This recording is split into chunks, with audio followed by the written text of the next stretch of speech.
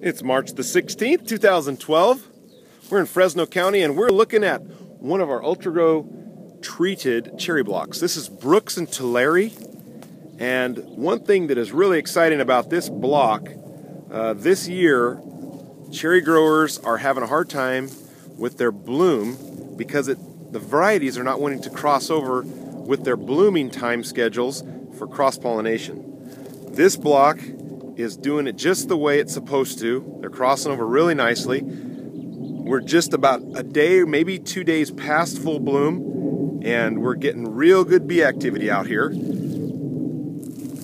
Things look real. Let me get close here. Yeah, we got some bees working there. These are coming along really, really nice. This bloom looks very positive, and we've given this field an UltraGrow 217-17 foliar spray already.